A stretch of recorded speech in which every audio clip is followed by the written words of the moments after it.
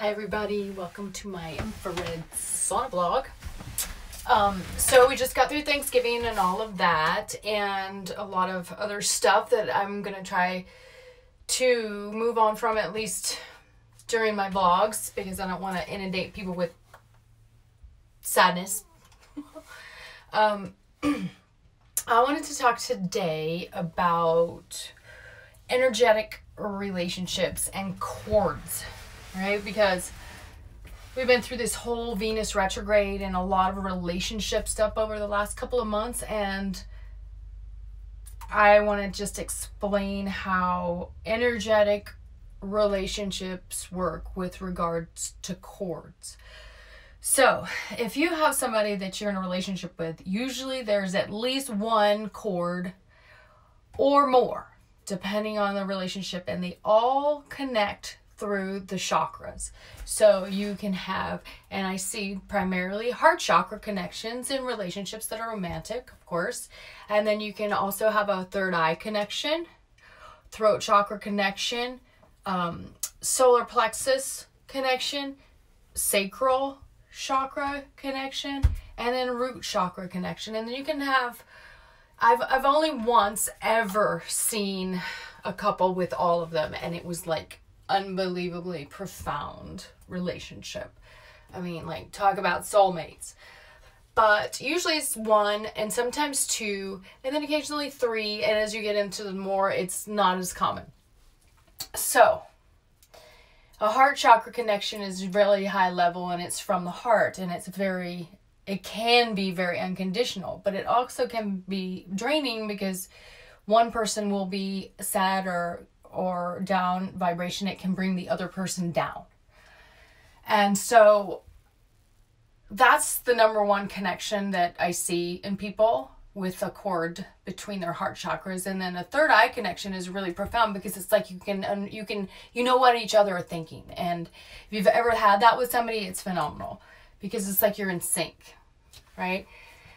And the third most common, these top three are the most common, is the sacral chakra connection, which is that sexual, passionate, otherworldly connection that's based in the physical, that's not just sexual, but it's also energetic. When you put your energy fields together, you can feel this overwhelming, like, experience of bliss. And that's a very, very, very powerful connection.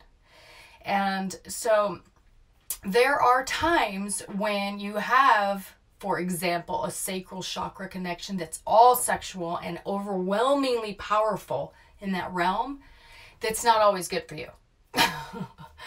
And so in order to get away or unattached from a cord, a relationship where there's powerful cords between the two of you, you have to disengage with regards to proximity, number one, because when you're in proximity to one another, the cords will regrow energetically, which is interesting.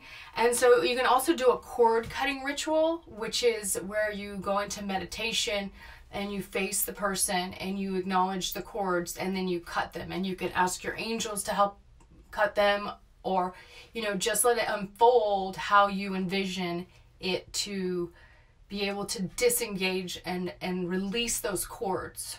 So, and sometimes that has to be repeated in order to stay disconnected from somebody that you have a powerful cord connection with.